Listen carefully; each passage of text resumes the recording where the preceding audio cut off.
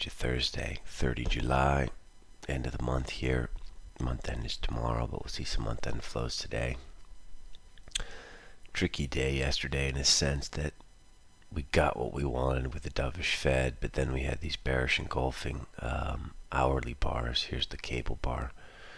Cable traded up to 30.15 and then back down 129.57. So that's a 60-point bar.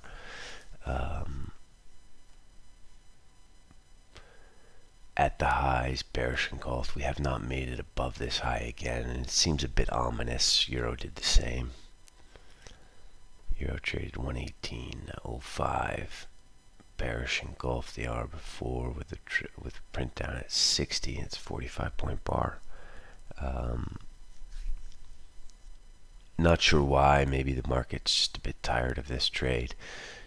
Maybe it's a little bit crowded, but it looks like, well, until we get above those two highs, 118.06, 130.15, looks like we're going to stall a bit here and maybe change the trend, do a little change in trend day today. We got GDP out of Germany and GDP out of the US today. GDP out of Canada tomorrow. So let's just see what happens here. A little bit bearish euros at the start of the day today here. Don't really know how to structure this yet, but do we try and get short to get long? Do we just tactically trade this? Not really sure. I guess the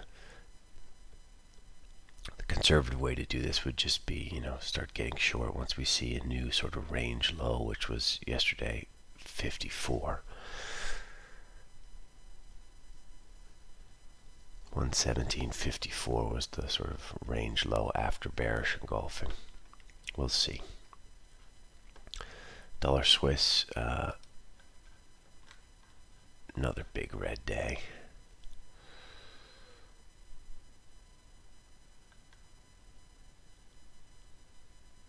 Not really sure what to do with that. That just looks bad, right? It's risk off and dollar off. Dollar yen feels like she wants to consolidate a little bit as well. Prices above 25 will probably lead to some sort of squeezy deal. We're conviction fade on dollar yen, so the tactical book is square, but any prices around between 50 and 80 will sell today. Dollar yen. Cross yen kind of wanted to turn, but then it didn't. So we're just kind of stuck. Dollar ZAR did turn. Very surprising we didn't get through 35 yesterday, as stocks traded up to 32.50. ZAR just resisted appreciating. I think this is very telling and evidenced by yesterday's price action. You need to be long dollar ZAR. I don't think 1635 is going to trade. Of course, the risk reward now between 1660 and 1635 is a bit screwy. You want to drill down on some of the shorter time frames. Not super clear where or why this is doing what it's doing. If stocks go left today, this is your horse. 1680 looks really in the cards here. I don't know. 2 days ago we printed a high of 61 basically. Yesterday we printed a high of 62.30. Dollar ZAR looks like she wants to turn. And if this is the canary in the coal mine, maybe we get a bit of risk off with it as well. Aussie made that 96 high. Didn't quite bearish engulf off of it like the cable and the euro, but came off pretty hard, and now we have not got above it. It's exactly the same chart. Your jump off point is 58. Let's see how this goes. Let's see how this goes. Looks like the dollar wants to turn. Euro Aussie, our old friend, not much to do there. Aussie yen, we were talking about talking to the little guy that lives in our head, about 75 the figure. Of course, this bar here printed 86.5, but 3 days ago it was figure. 2 days ago it was figure. Yesterday it was 12. Aussie yen, if you like risk off, that looks okay. Kiwi yen also, we've been playing short side of that for just a low vol risk off proxy. Swiss yen, who cares? Here's Kiwi yen. Pretty weak, gotta say, Kiwi yen. The interesting low here, 81. Yesterday the low was 79. Today 78. We're gonna get a little whoopsie daisy here through 80 at the open. Kind of looks like it, although it is summer market, so let's not get too carried away. Kiwi. We're all very familiar with 65.90, which was the leap off point for the move up. Should be support down there, and that'll be a pivot if you want to get short. So I wouldn't get short Kiwi yet.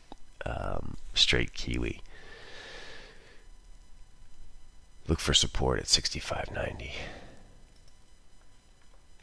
Dollar CAD tease.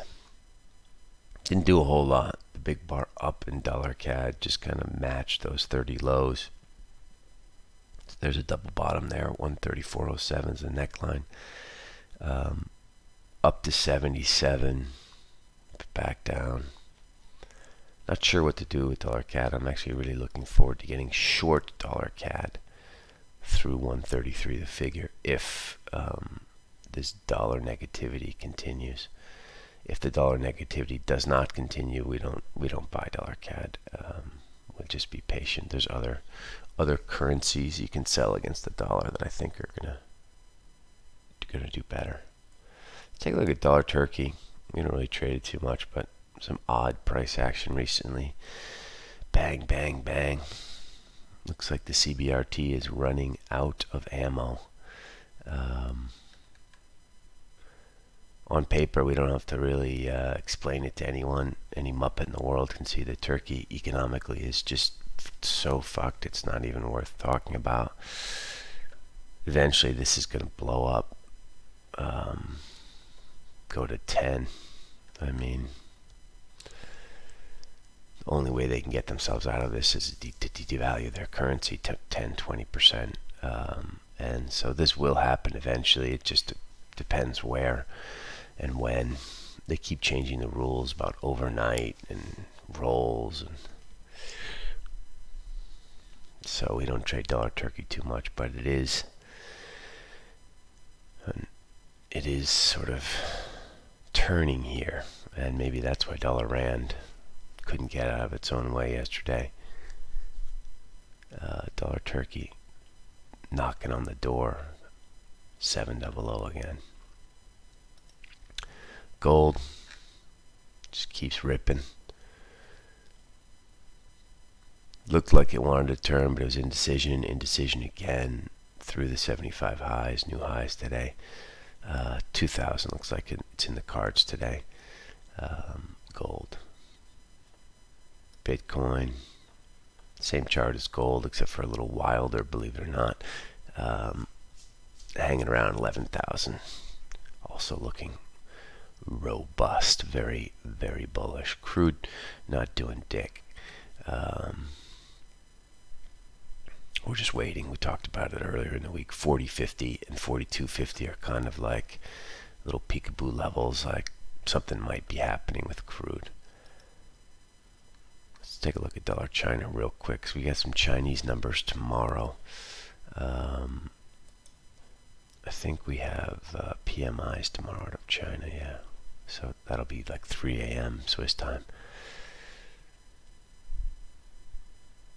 This could move if we get some negativity out of China, and if euro dollar turns and the market gets caught a little bit short dollars. So it's worth having a look at the chart. Chart's not really telling us too much. Hanging around 7.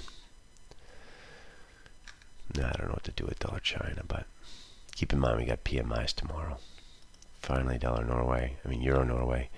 Just watching this 1075. If oil collapses and we go risk off, this will be our horse. Euro Norway, top side.